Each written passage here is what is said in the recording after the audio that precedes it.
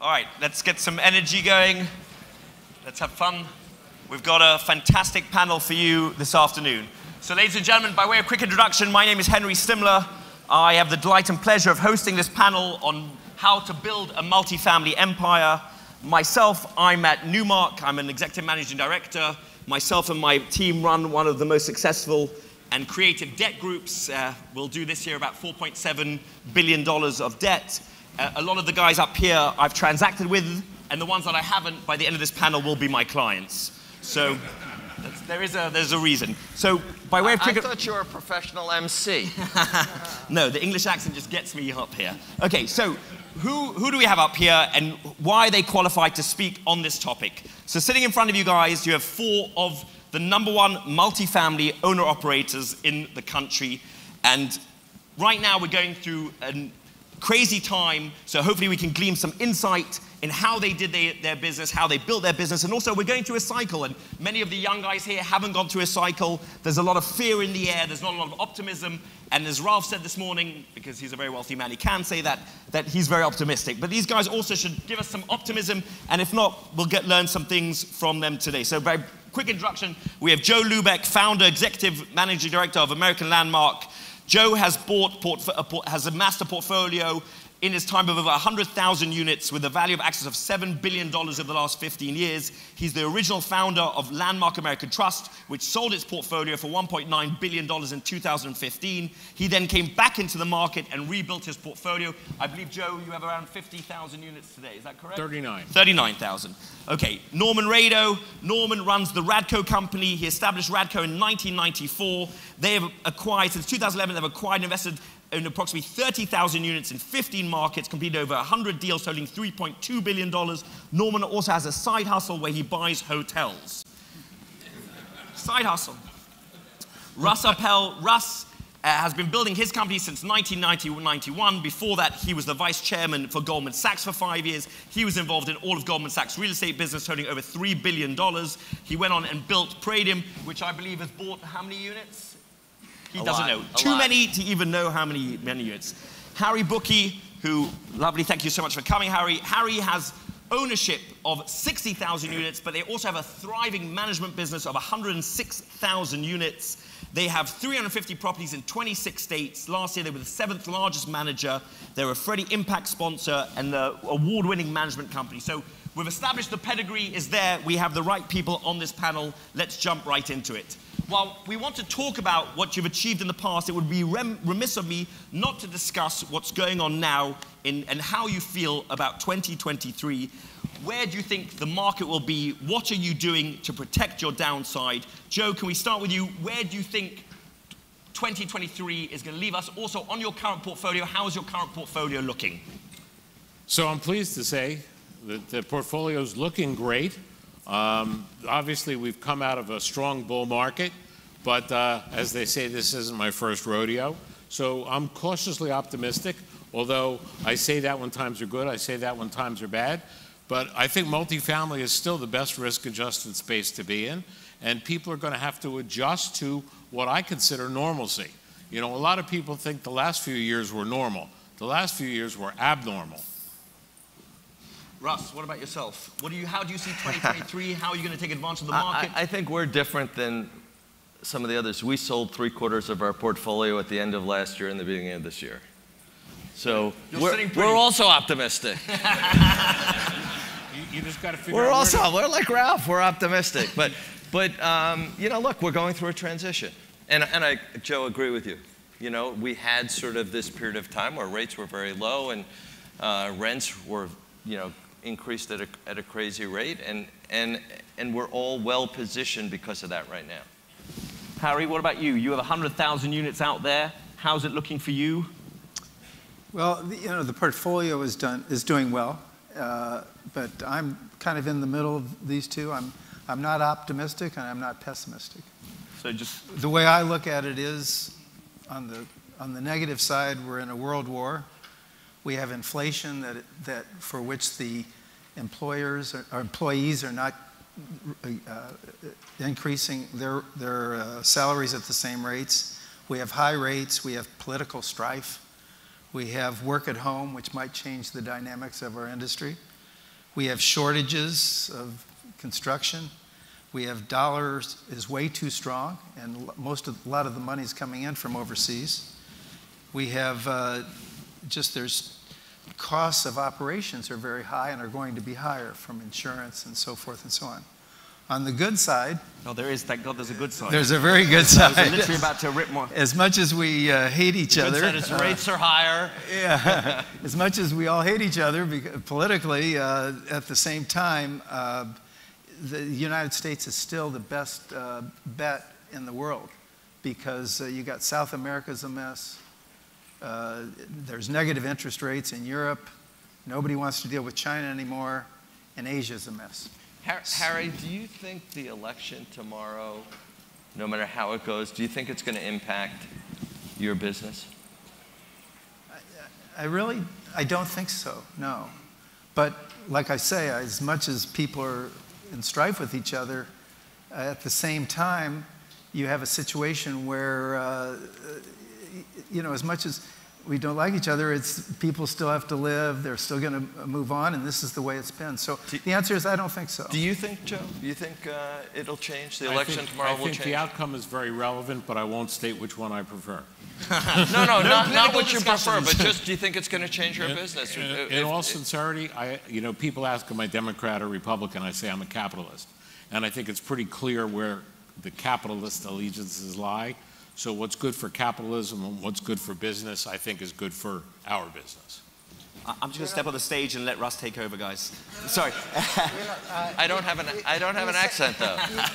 Joe, you say that, and it sounds good. Joe, you say that, and that sounds good, but it's under the Democratic leadership, and this is not a political statement, but a factual one. Sounds like one. When you have higher inflation, it's the multifamily owner's friend. So it's generally been a Democratic... Why is inflation the multi-owner's friend? Because rents go up. But we've seen that rents have plateaued across many markets, so that thesis doesn't pan out. How do you explain that? Because they've gone up 20% per year the last 2 years, so they're taking a breather. But let's hear from you, Norman. What your 2023 view is what? Well, first let's just quickly summarize. Optimistic, we don't know. But maybe. Thank God we're on the first floor and there are no windows. Because after hearing Harry, I would have jumped. I'm ready. So thank God. But you didn't hear my good stuff. We heard that you've got no choice. We've got to live together and people have to rent apartments. But everything else is freaking terrible. I want to hear his good side. I had other items. After Norman goes, we need to hear your good side. So as Henry said, we built a portfolio of almost 30,000 units. We sold them all but 1,000 units in the last 2 years. No wonder you're so well dressed. Yeah. So I'm very optimistic about this coming year because we have the capital, we have the infrastructure, we have the reputation, relationships, like all of you do here, and we think we're poised for some really unique opportunities coming up in this next cycle. The question is, well, how's that going to look like? And the answer is, I don't know. And I don't think any of us know how the cycle is going to play out. But the fact is, every cycle has its play.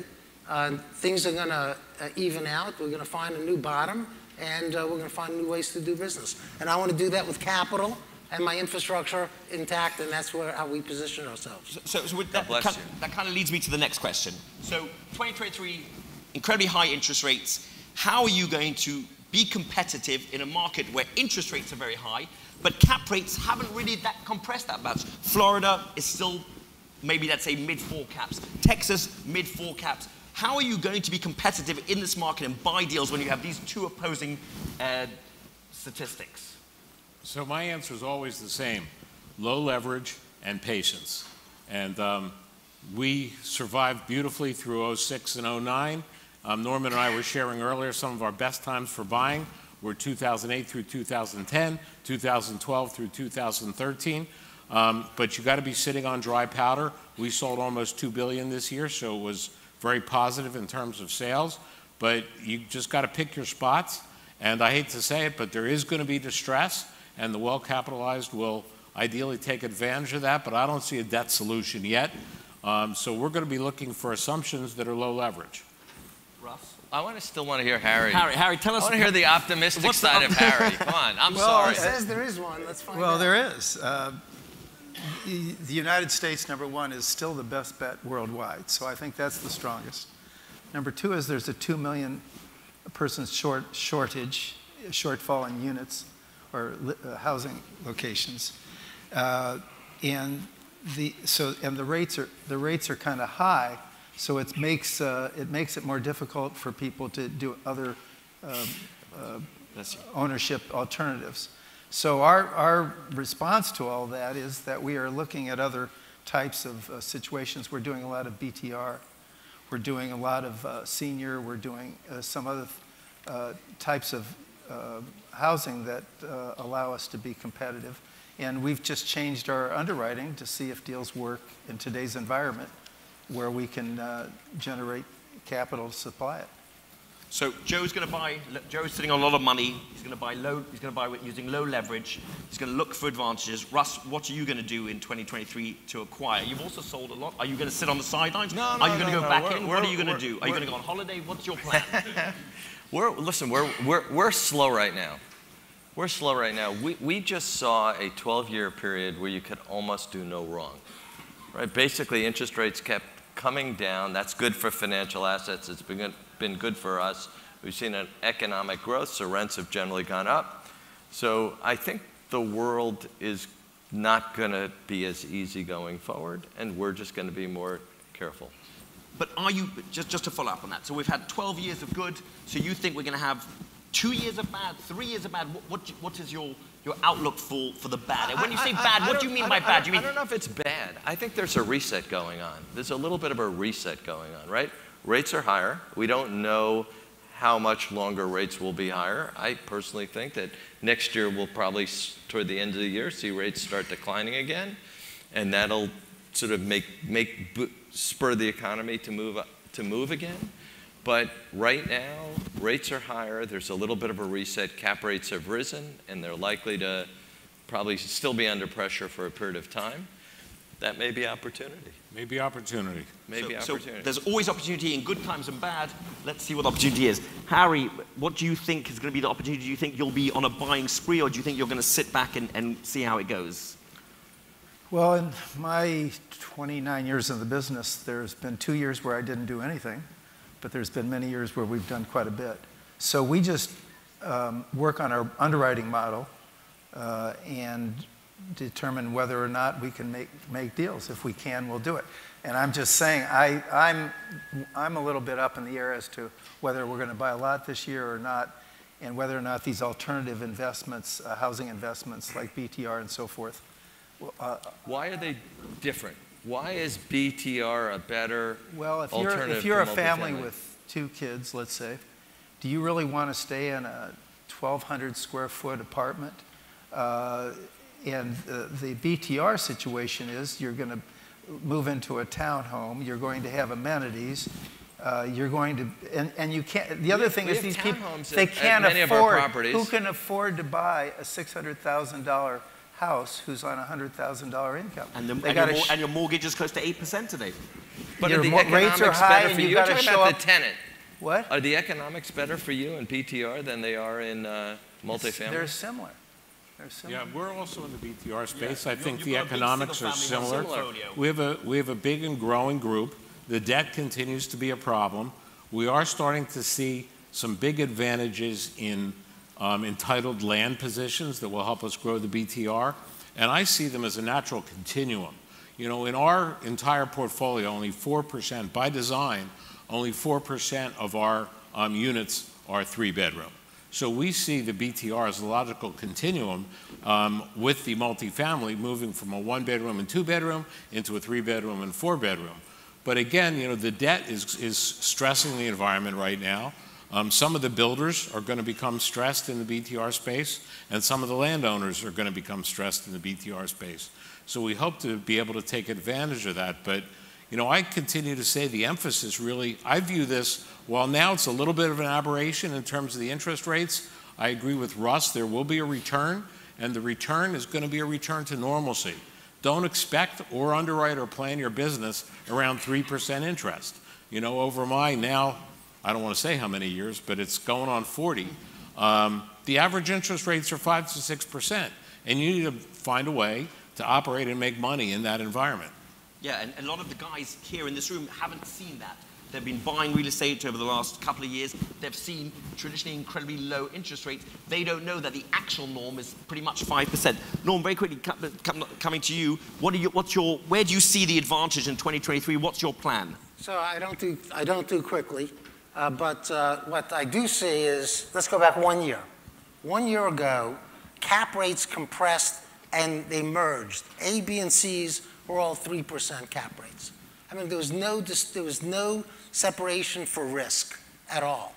And so it made no sense to me. And that's why we sold into that.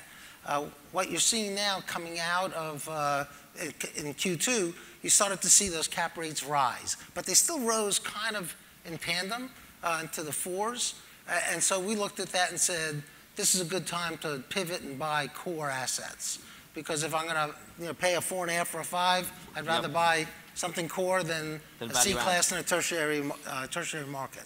Now, what I think is going to happen is, let's take a step back again.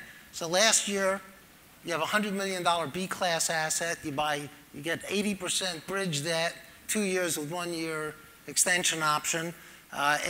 Today, easily it's a 20% discount on value, maybe more, to that asset. So now it's worth $80 million. Debt today is 60% leverage, not 80. So now you're at $48 million. So how do you refi an $80 million loan with $48 million next year? You're screwed. And who is screwed? Is the equity screwed, the pref screwed, the mezz screwed, the B piece on the A note screwed, or are we talking about the A note? And so then you're talking about the special servicer. So I think all that has to get played out, and it's going to be really interesting to watch that, and I think that's where there's going to be opportunity. But what you're saying is incredibly scary. So a guy bought a $100 million property last year, has $80 million Arbor Bridge, whatever, MF1, whoever did the bridge loan, and now he's coming up to the end of his cycle, the end of next year. He has to refi that loan. Agency's not going to go past 60. Pref is not going to go past 80. What does he do? What's he going to do? Well, he may not be the one making the decision. So, boys, if you're in that situation, these four have a lot of money, and if you want to do a deal, just know that Newmark is going to broker it, and we're going to do the debt for it. Just a disclaimer. Okay, let's just talk. I don't want to spend too much time on the current. I just want to ask one question. Fixed, and we're going to go this way. Would you borrow today fixed or floating? It depends. On what? It depends on whether you're buying a stabilized asset. Let's talk about a core asset, a stabilized core asset or a value add. Let's start with core. If you have a core asset today, which you can pick up, are you putting long-term fixed rate, or are you going to put yourself out there and get a rate cap and take a floating rate loan? Yeah, so right now we're doing floating, and we're doing floating because we believe, as Russ said, that sometime next year we're going to see rates normalize somewhat, particularly treasuries. Just remember, treasuries were 270 at the end of July, right? They're 420 today, whatever they are this morning. So they've gone up 150 bips in this very short amount of time. Why? Because in July, actually it came down from 3.5 because there was a sense that inflation would start coming under control. I think as soon as we get some positive news along that line, if somebody was overthrown in Russia, you could see treasuries rally. So I think that treasuries are going to rally, and that those rates will come down for fixed rate debt sooner than SOFR will. And we'll come to Harry right after this. Practically, you're not seeing that, right? We've had 4 rate hikes, 5 rate, 6 rate hikes over and over, and inflation isn't coming down because you've got one hand the Fed, and then you've got the government giving out money like it's charity. They're giving billions of dollars to Ukraine, student loan forgiveness. So you've got 2 opposing things dealing with the same problem. So we haven't seen inflation come down. There should be another rate hike in December. Who's to say inflation comes down? We've pumped trillions of dollars. How does them giving money to Ukraine impact our inflation? They keep on printing money. They keep on printing and giving out money to everybody. So with the more money, we have a freight train of inflation where they're printing when they're billions using of dollars. it in this country, it impacts inflation. Right, but they're doing they give it to Ukraine. Right, I just want to know, is it... Maybe that's a very good point. Giving it to Ukraine, I don't understand why we keep on giving money to Ukraine. It's energy, but that's another discussion. Right. So what are you saying? Energy is causing inflation. By the way, now you know why Britain is falling apart. So leaders like this. Okay, right. I've been here for 22 years, so I'm okay. I've actually just got my American passport, so I consider myself an American. After 20 years. Harry, fixed or floating? Well, most times in our situation, it's up to the investor. But we typically like to stay short-term and floating. And what we're doing now, we have a little different strategy. We're doing low leverage loans and then resizing the loan as rates are more favorable. Russ? We are 100% fixed rate in our portfolio today, and what's the average cost over that portfolio? it's very reasonable. What is not. It is. I don't want to say what Why it is, not? but it's. We're all friends. It is very low compared to today's rates. It's less than half of what a new loan would be today. But you don't have the flexibility of being able to. Well, now you will, because if you can assume the real flexibility that we're considering is just buy unleveraged, and then when rates go down, then put fixed rate debt on it. Exactly. Nice to be. I mean, I think that's the way to, that's one way to do it, as opposed to doing to do floating rate. Joe, fixed or well, go ahead. So going forward, portfolio-wise, we're only going to be looking at low leverage, assumable, preferably fixed. When we're taking advantage of distress, I'm going to go with short-term floaters. Okay, that's a good plan. All right, we're going to go into like quick fire questions. We've spoken about the market. Let's go back in your history and let's give some advice to our young Padawans over here. What advice, Russ, we'll start with you. What advice would you give that person today, knowing what you know now? What would you tell yourself when you first started out in the business, be it in 1991, I think? Now you're a little bit long in the tooth, a little older, still very handsome. What would you tell that young boy starting in the business? Do it. Do it. Do it. If you're thinking about it, you're not sure, do it. Don't forget about risk management, but do it. Joe, what would you tell yourself when you had more hair? Same thing. You got to go. You got to go for it. At the end of the day, it's about being in the equity position, not being in drawing a salary. Sorry, you've got to be in the equity position, not drawing a salary. You want to be an owner, not an employee. I love that. Harry, what would you tell the younger person? Be careful, and but aggressively careful in your underwriting, so that your reputation is not. So know your based numbers. Know the numbers. Do the numbers, and then jump. There you go. I think that's very Don't push your numbers. A lot of people say, well, I really like this deal. Let's figure out how we can make this deal work. And the answer is don't push your numbers. The numbers are what they are. Norm? So I have two pieces of advice. The first is echoing what Russ and Joe have talked about, but I want to put a spin on it. I've had so many young people come to me in the last few years and say, I want to start in the business, what do you suggest? And I've always told them, it's never a great idea to start a business at the peak. And I think this is the time when things are changing, when opportunity is knocking. So if you're thinking about starting a business, I think this is the perfect time to start it. I just want to say, it's never easy. Never. Right? It's never easy. It is tough, and I think we have all been very fortunate over the last 10 or 12 years, because almost no matter what your underwriting was, you did well if you bought something in the last 10 or 12 years. And I think risk management and the underwriting is going to make a bigger difference going forward. Because I don't think we're going to get the, we all think we're so smart because the last 10 or 12 years almost every deal succeeded. And I think it's going to be harder, I think, going forward. But all of us started in cycles before this, and so we saw that and understood that. So many people who started 4 or 5 years ago only saw this upside and think they're brilliant. And so I think that that's really there's a great Bravo TV show called Below Deck. Yeah. And one of the captains was talking about how sailors never learn things in calm seas. So I think, Norman, that's what you're saying. Yeah, I love that. First deal I did, I bought from the bank. And got the bank to give me finance. Joe, you're going to my next question. Sorry. I got a second point, and this is an important one. It's really important. I've met so many people that started in this business just in the last few years, and they've seen how easy, and I'm putting it in quotes because Russell, correct me because he's correct, he's right. It's not easy, but how easy it seemed to make money because everything was going up. And so you operate it out of spreadsheets. I can get debt here this way. I can buy at a higher cap rate. I have a positive arbitrage. I can raise the rents. I can do all these things. I can cut costs. But you're forgetting the most fundamental thing about our business. And that is our business is to provide a family a home. And if you get that right, everything else will fall into place. But what I'm afraid of when I see too often is so many people coming to this business forgetting what our business really is. It's to make money. We all want to make money. But our business is to provide a family a home. Let's make sure it's clean, it's safe, and it's a value that they can afford. And that'll make you a success in this business. So, fantastic segment of great advice. Jump in, do your numbers, provide a home, love all that. But guys, how did you go from your first apartment building to 100,000 units? How do you make that jump? It's easy to buy one. How do you make that jump? Joe, you were saying about your first building, and I interrupted you. So do you want to go back to that? Sure.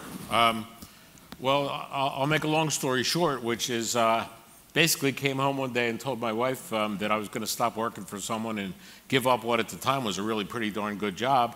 And we were going to buy 144 units that were 30 years old in St. Petersburg in a deal that was in default. And my wife patted me on the back, said, honey, I know we can do it. And she cried for 2 weeks thereafter. You know, the short answer, which sounds corny, is be cautious and work your tail off. You know, everyone talks about good luck being the intersection of, you know, preparedness and opportunity. And I really think that's it.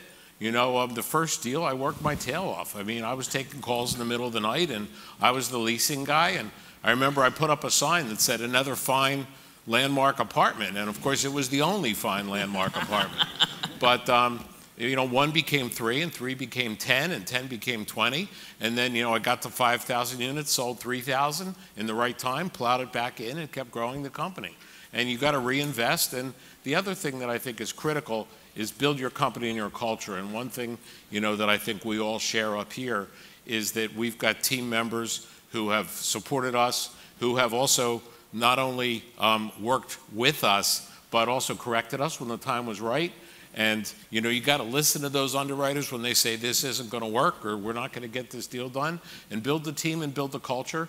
And Norman makes a very good point. At the end of the day, you've got several constituencies to serve. Of course, you got your investors, you got your team members, but first and foremost, you got your customers. Russ, how did you go to building your behemoth company? You know, mine was different, I think, than others. Yeah. I didn't start with one. I started at a big financial institution, and we used their money initially to start buying deals and ultimately spun the business out of that financial institution. So we started a little differently. We always had institutional investors as our clients. We actually had this large financial institution. We started using their money. So we had a little different start and model, Joe, than you did. But still very valid. But Harry, how did you go to build a company with 100,000 apartments under management and 60,000 units under ownership? Well, I had Des Moines, Iowa, right? Right, that's where I started. From Des Moines, Iowa.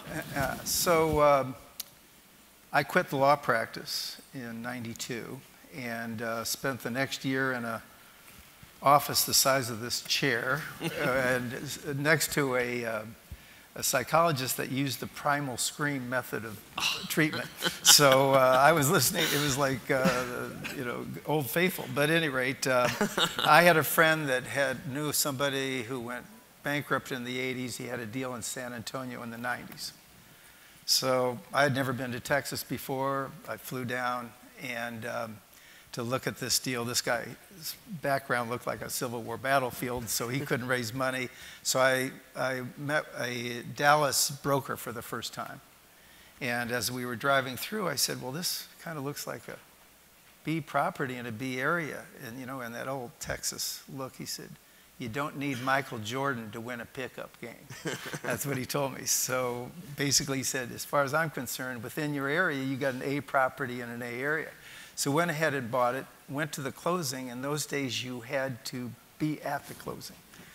And so I was, and my whole life turned on one question. And I asked the owner, it was a savings and loan. I said, Dave, would you like to go to dinner? And he said, I'd love to, but I got to go to a closing. And I said, well, It's 5 o'clock. What closing are you going to? He says, I'm going to a closing for your deal. And I said, I thought we were at the closing for our deal. He said, I go to the home loan bank. They give me the difference between my mortgage and what you're paying me. So I looked at him and I said, you don't care what the price it is? Nope. And I said, do you have any more of these? He had 4. So we made a deal right there on the other 4. That's amazing. So that's how I got started, and they were low price, so we were very successful, and we ran it that way. That's so crazy that closing, you One figured question. out one question. Wow, amazing how your life can turn out. Norm, how did you go to build 30,000 units, sell 30,000 units, 10 hotels? How did you get your start? Well, it was 1994, and like Harry, I was an attorney. I was general counsel for a real estate company. They had a net lease on a hotel. That was the Four Seasons Hotel in Atlanta, 53 stories, hotel, office, and condo tower. And the deal had gone belly up. The developer went under. The bank went under. And it was actually seized by the Swedish government's RTC. And so I was in negotiation for my client to work things out with the Swedish RTC, and we couldn't work things out. And the Swedes had hired a Holocaust survivor who grew up in Sweden after Germany, and as their lawyer, and he spoke to me in Yiddish at a negotiation, said, "Nochem, we want to sell it to you, not to your clients." And we went outside the room and we made a deal right then. And we made a deal to buy a 53-story building. I was 30-something years old. I had, a mortgage. I had 2 cars, loaned up to the hilt. I had credit cards maxed out, and here I'm buying a 53-story building. And to add to that, my equity walked away 2 weeks before closing. How did you close? So I was at the bar of the Four Seasons where I had to be, because it's the only way I can make this deal. And I think someone's here from Silver Peak. Ari's from Silver Peak. Mark Walsh flew down. He was the head of Lehman's Global Real Estate then, though global meant like 2 properties. They didn't have much then. And he came down at the bar at the Four Seasons on a cloth napkin. We made a deal for $20 million, 9 points, 20% interest rate, and 20% of the deal. That's why I needed a drink to sign that. And that's how we went right from napkin to closing. And I found out later that it was had LBHI loan number, Lehman Brothers Holding Inc. loan number 0001. So if you want to blame why Lehman went into real estate and went under, it's because our deal was so successful. Russ, we've heard 3 amazing stories. I can't let you get away with nothing about how you've grown and being so humble. You've got to impart to the crowd how you got your start. How did you get into the business? There must be an amazing story there as well. I just want to say what Joe said. The harder I work, the luckier I get. And the more you give. The more we're going to come to giving. Stop it. Joe, you're taking all the questions away. So you just worked hard. That's how you got your start. Okay. Joe, I'm going to start with you. You started with no money. How did you go on to getting Electra Capital, this huge Israeli institution, to be your partner? How did you make the jump from passing the hat to huge institutional equity players? So it was a step-by-step process, but of course the reality of growing through that step-by-step process is track record. Just don't do bad deals. Don't talk yourself into doing deals that don't work. So I started literally every penny that my wife and I had, and every penny that my mentor at the time had, and we bought 1 building. And then we went to the proverbial country club money. You'd go to a meeting at a doctor's house, and there'd be 20 doctors, lawyers, and Indian chiefs, and you'd have 30 limited partners, and they'd each write a check for, at that time, $10,000, $20,000. And then we went through that process, and then I was very lucky. Again, I had the great opportunity to get hooked up with Brookfield, and Brookfield became a major sponsor for us and led to many big institutional relationships. Fast forward to 2007, we're doing great. We've got a great platform. We've got a lot of portfolio, and we had a lot of good dry powder, but we wanted to grow it. And through a mutual friend, I was introduced to the principals of the Israeli company Electra, and that family, which is a principal family in Israel. And they said, we want to buy half your platform. And I said, great. I sold it, in my opinion, for too little, in their opinion, for too much. But we've now been partners since 2007, and we continue to grow the platform with both Israeli institutional money, all the major Israeli institutions, and now globally. We have a capital markets office in New York, one in Tel Aviv, one in Dubai, and it's now really, we made the transition from direct institutional joint ventures into discretionary funds. And discretionary funds really gives you the ability to act swiftly. And I've found that I'm rarely the high bidder, but I'm usually the most reliable, and I'm usually the fastest. Once we make a decision, we can go hard very quickly, and that helps buying. So that was a transition, and it's taken, you know, I started in '95, so it's a long time. So it's building bricks to get to that. Building bricks, and again, the question we get today all the time is, let's see your track record. And I've got the track record listing every deal, what we paid, what we made, what the NOI growth was going back to 1995. Russ, you started with this. He just wants to make me look like my job was easy. It does. I started with the institutions, started with right? doctors and lawyers We started and with the chiefs, institutions, and you just came Goldman Sachs and here's money.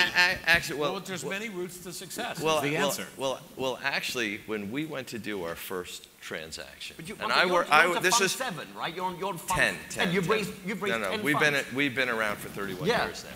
But literally, to do our first transaction, we bought a portfolio of multifamily loans from a bank that were under-collateralized or in default. And to do the deal, at the time I was working for a firm called First Boston that was merged into Credit Suisse. And it was before really kind of the email was so big. And to do the deal, which was a $20-some-odd million deal, I think we had a loan from a credit company, a non-recourse loan, to fund the debt side. I think we needed $7 or $8 million approximately. In order to get that done, not only did I have to go to my boss who headed the mortgage department, his boss who headed fixed income department, had to go up to the president of the firm to make a presentation. You know, these firms today, you think how much, you know, how much money goes back and forth trading. You hear about hundreds of millions, billions of dollars traded. Between $7 and $8 million, I had to make a presentation in person to the president of the firm. That was our first deal. But Principal. So you made the presentation, but talk us through the 10 funds, the amount of money you've raised.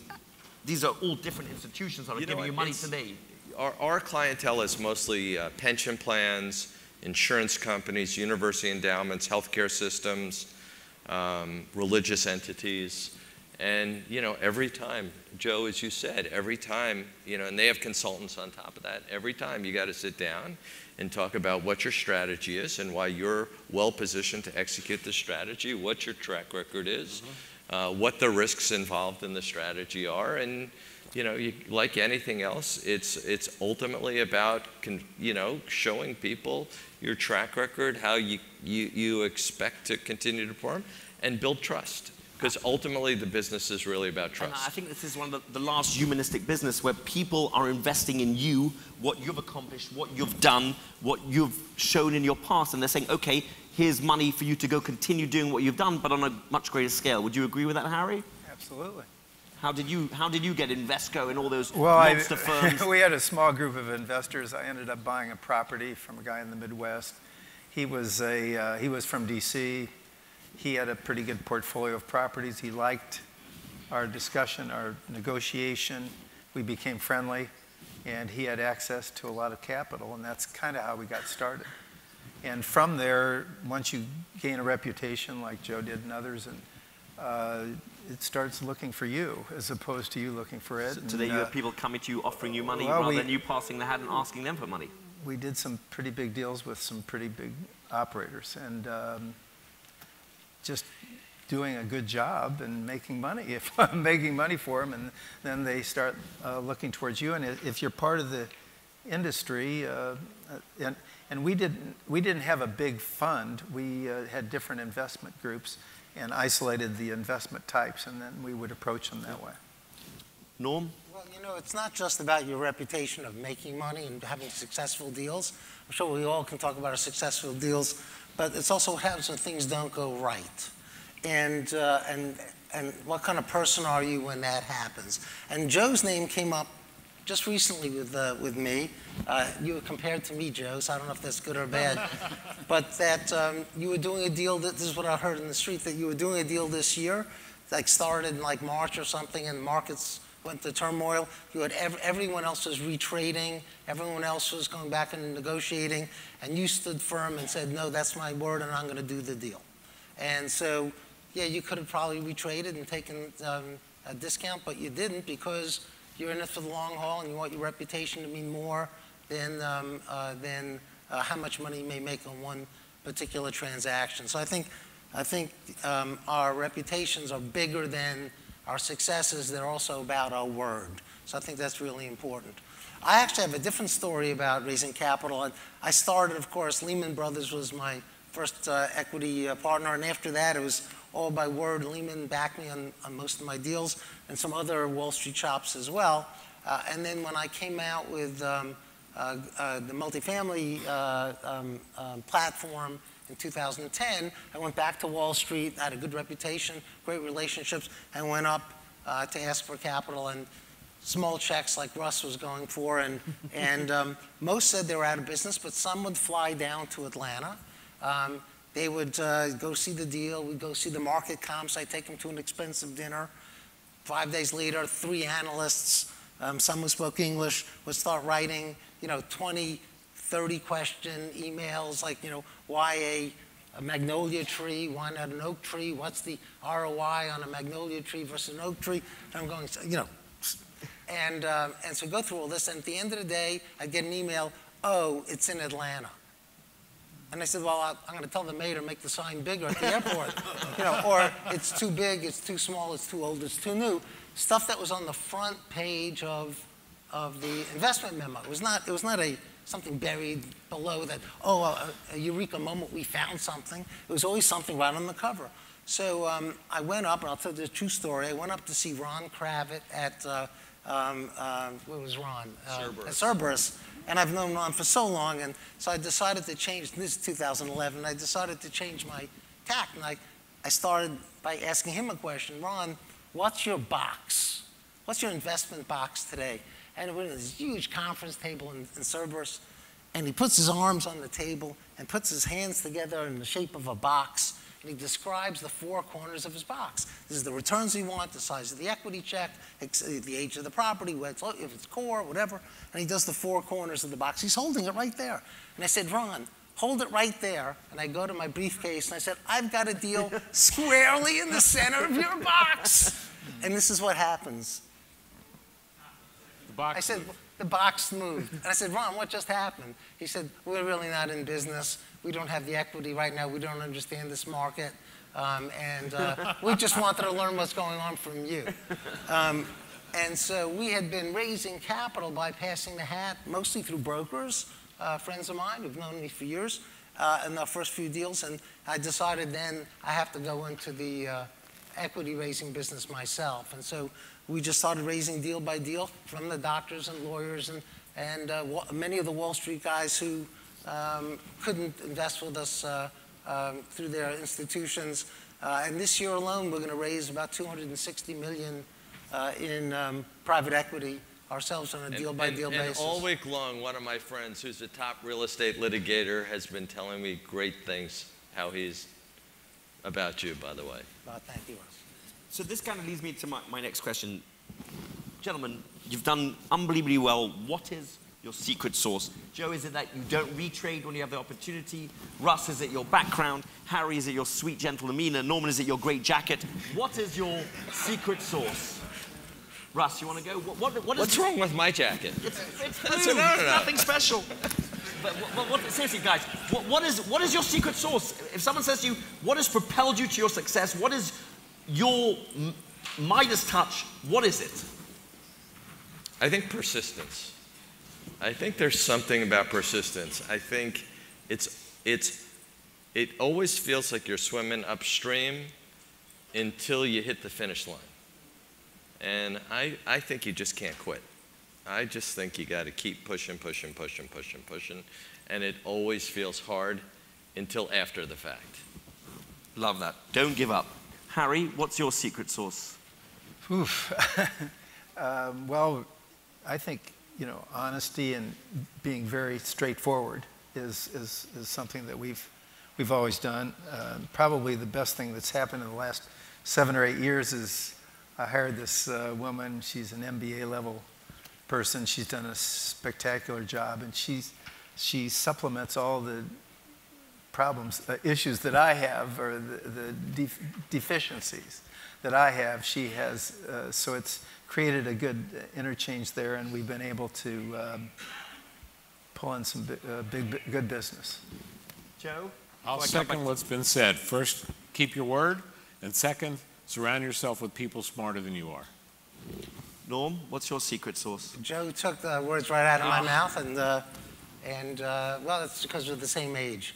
So I think we came up the same way. But truly, it's your word. I think it's what Russ said, your perseverance. This is not an easy business. Any of you in it know it.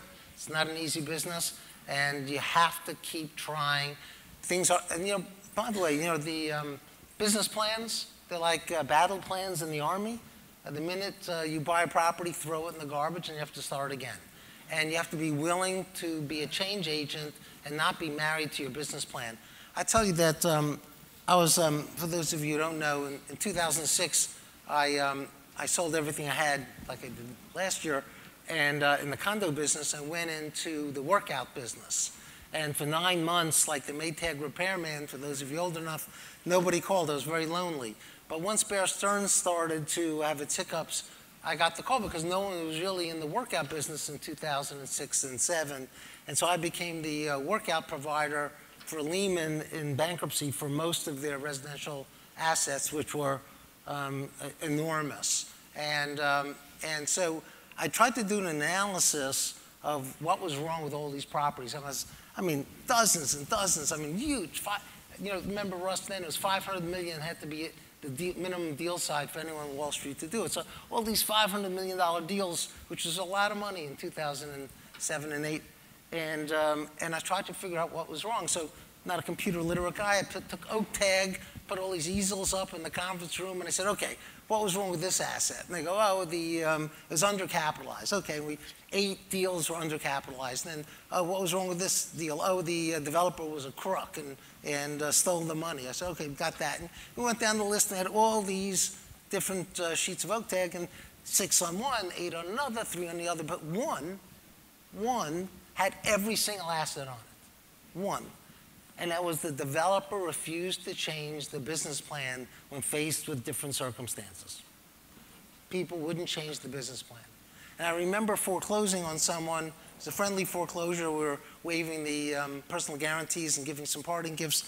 And in exchange, they had to, cooperate with me. And it was an asset in LA, $500 million condo conversion, 1,294 1980 units that were being, they used a securitized loan, busted all 5 phases at once.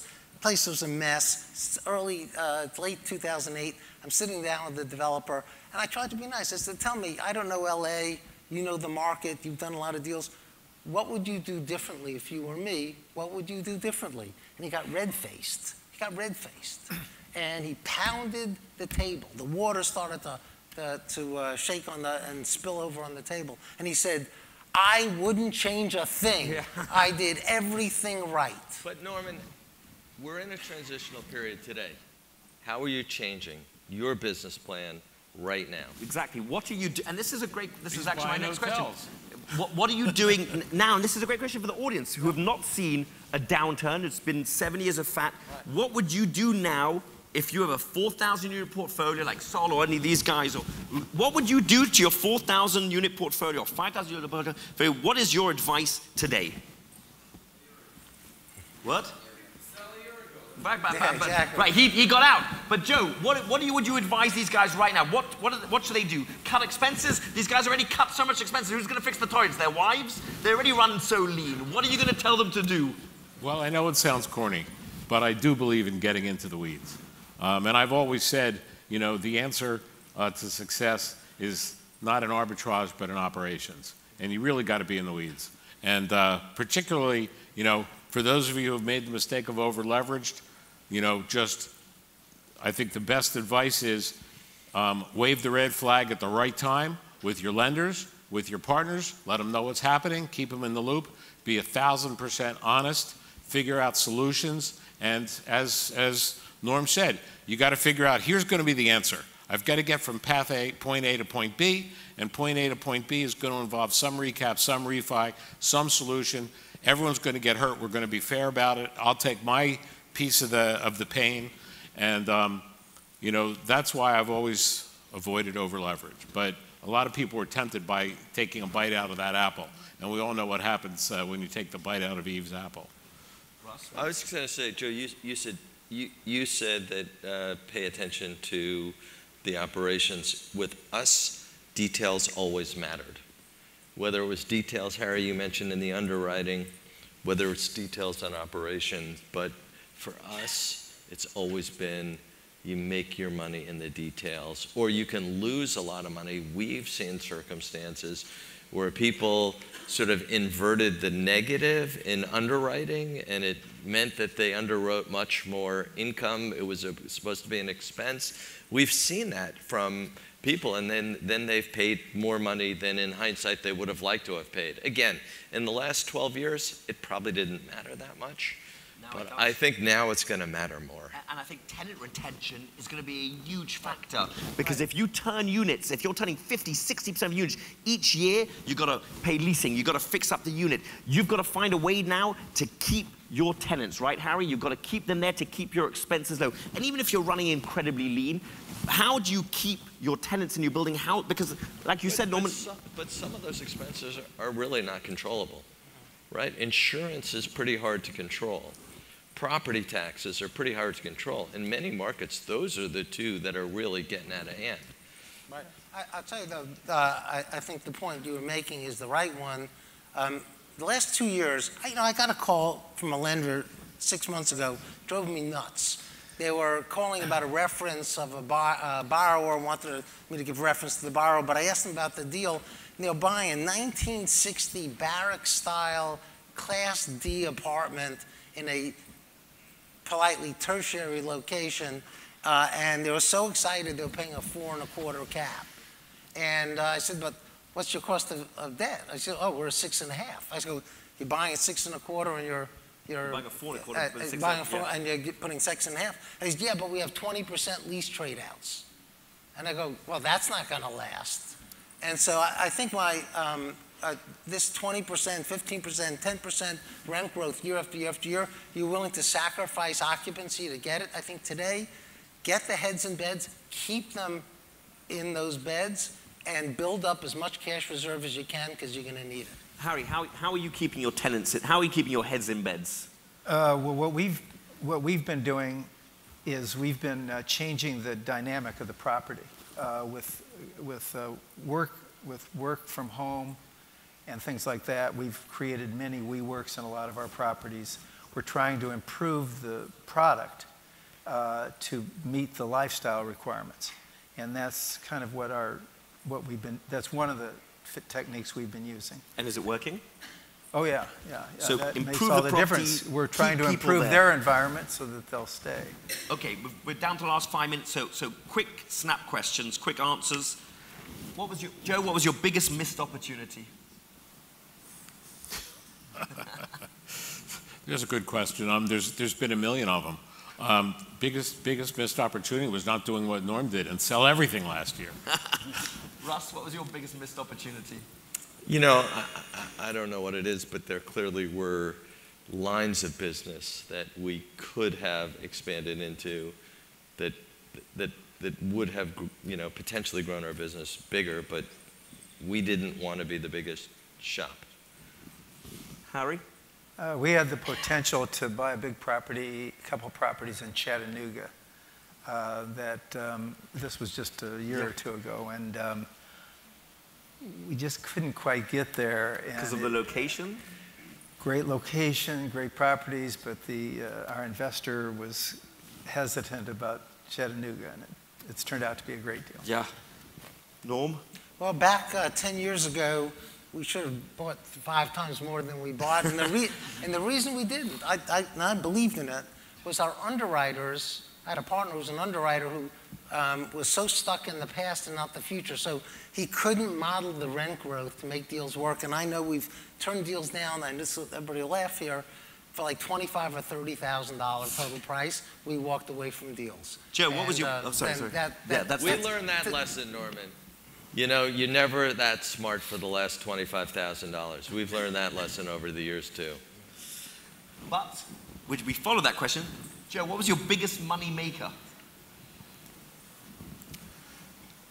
Probably this should be fit under the limited disclosure, but obviously the sale of our public company to Starwood was a great payday for everybody involved. And the smart decision I made at that time, they wanted to buy my operating platform. Said no. And I said no. Yep. Russ, what was your biggest money maker? You know, we did a bunch of, we were fortunate early in the early 90s to buy a lot of defaulted debt that worked out really well. And, you know, quite frankly, the last 2 years was pretty darn good. It didn't really get much better than what we saw over the last couple of years. We had a 1,520 unit property in Virginia, and it made a 9-digit profit in 4 or 5 years. Amazing. Norm? Yeah, the week that the Atlanta Braves announced that they were going to build the Battery and move their stadium, a broker came up to me with a busted tick deal, 29 acres immediately adjoining what would become the Battery. It had no cash flow, there's no P&L, they didn't have keys. The place was a mess. 90% of the crime in the city of Smyrna occurred from people living in the property or it occurred on the property. And there was a no-call list. The police wouldn't come there. And I took out my checkbook and I wrote that check right on the spot, whatever they wanted. And it was the greatest deal I've ever done. The Braves then invested $1.6 billion in that development, and we did very well. So hear that, gentlemen, you can buy a really rubbish property and be so lucky. Quick question, which markets surprised you in their growth, and which markets you wish you never entered, Joe? So two of my favorite markets that I had confidence in early on were Tampa and Jacksonville. And I remember going to New York and making the rounds with the institutions, and I'd say, you know, we want to buy properties in Jacksonville, and they'd say, now, is that in Florida or Georgia? You know, they really hadn't figured it out yet, and Florida wasn't on the map. So I'd say those are two that I don't know surprised me, but I think that we, you know, held a key to those early on. I can't say there's any market, and I've been very cautious, and I've been in the same markets for 25 years and not expanded. So I have to say, I've been very happy with the markets we're in. The only one that I've been concerned about is, you know, City of Austin in the city limits, but that's another story for another day. Russ, which markets surprised you in their growth? Which markets you wish you'd never entered? Florida is the market that continues to surprise me in its growth. Almost anywhere. Jacksonville, we knocked it out of the park. But South Florida is just amazing. The amount of income, you know, it's amazing. If you look at the population migration, you know, Florida's great, but so is Texas. But if you look at the income migration, what's happening in Florida is just amazing. We continue to see strong rent growth, even right now when many markets are flattening. So I would say Florida is the market that potentially has had the biggest positive surprise. The toughest market we're in, probably from a residential standpoint, is New York City, and in particular, a lot of the changes in the rent regulations. And I think that's been a real challenging market. I think, you know, rent regulations as a whole can create challenges broadly. Let's go. Harry? Probably market? our most successful markets have been our portfolios in Dallas and Houston and Austin. The biggest problem we also had was in Texas, and that was Midland. Yeah. When the oil and gas went down. Heavy tethered to that. It's good now, but yeah, energy prices. It was a problem. Midland, Odessa, Texas. I once flew there, and I was wearing Gucci loafers, and a guy covered in tattoos and a biker jacket walked on and looked at me and goes, "That guy's lying on the loafers." I didn't know what he was talking about. Norm? Well, on the good side, I think I agree with Russ. The big surprise to me is Miami in South Florida, because if you go back all the years that I go back, it's boom, bust, boom, bust, boom, bust. But it's really become an incredibly dynamic market. And while there's always going to be cycles, even in South Florida, I think what's happened down here has been a dramatic change from the history of the last 50 years of this market. And I think that's something that's going to be long term. So I think you're very long on Miami. Very long on Miami. I'm glad I bought my condo. I think there are a number of markets that used to be highly cyclical that have had huge diversification in their economies, have strong fiscal conditions in their municipalities, and have really strengthened. And you look at Miami, Atlanta. Yeah, Atlanta. Really, Atlanta? Phoenix? I mean, a lot of markets. Up and down. No, Phoenix isn't. It's really diversified its economic base, and now with all the chip manufacturing moving, between Taiwan and Intel, I mean, it's really kind of it. I mean, yes, from a supply standpoint, there's surges, but I think a lot of these Sun Belt markets have seen a broadening of the economic base that's really different and will change that cyclicality. I agree.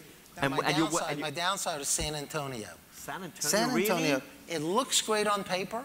It's growing all the same ways, the demographics, everything like that, but it's so spread out, and we never got traction there. I call it a red herring. Okay, Cyclone, don't listen to that, or Harbor, we've sold you guys a lot in San Antonio. Final question. And I love asking this question, because it's so important. You've been blessed with great gifts, blessed with great success.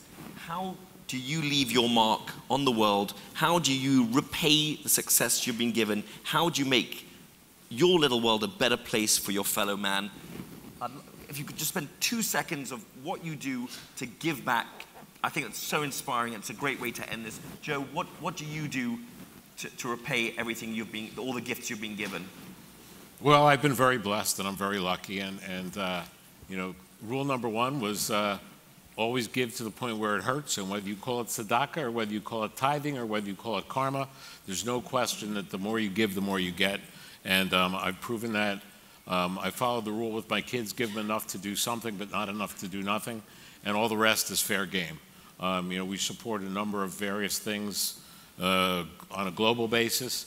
I'm certainly involved in a lot of Jewish charitable enterprises, a lot of university enterprises, and a lot of medical. I'm a diabetic, so I'm involved in that, but my advice to everybody is give till it hurts. Russ? I like that. I love that. Yeah, I just want to focus on family.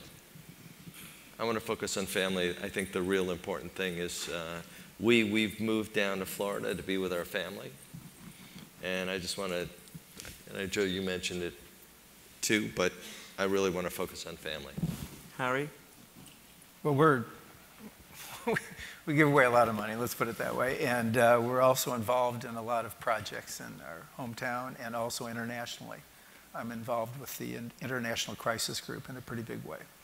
And so those are the things that we do.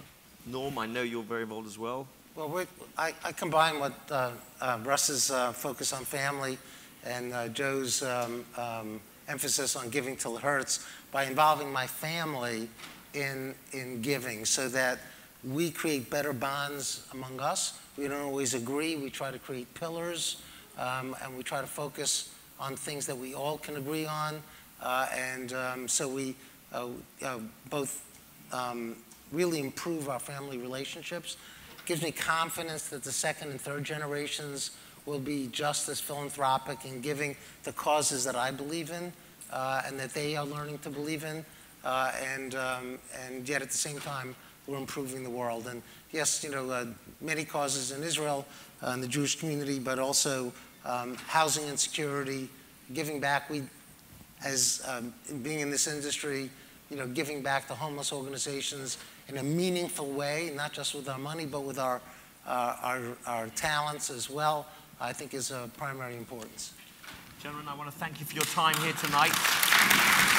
And I hope you'll join us for lunch, and anyone who wants to ask any more questions can follow. Thank you, Steve. Thank you, Hershey.